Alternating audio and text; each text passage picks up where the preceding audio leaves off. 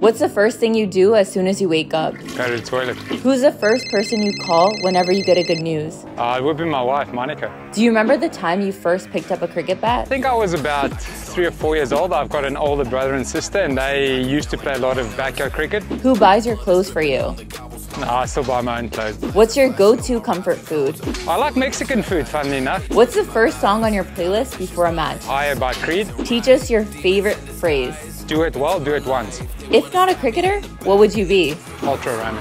Who's one celebrity that you would like to go to dinner with? Roger Federer. Are there any secrets from your past teammates that you haven't shared, but you could share with us right now? I don't go out past 11 o'clock, so all the secrets come out then. I've not been out then. Do you play tennis?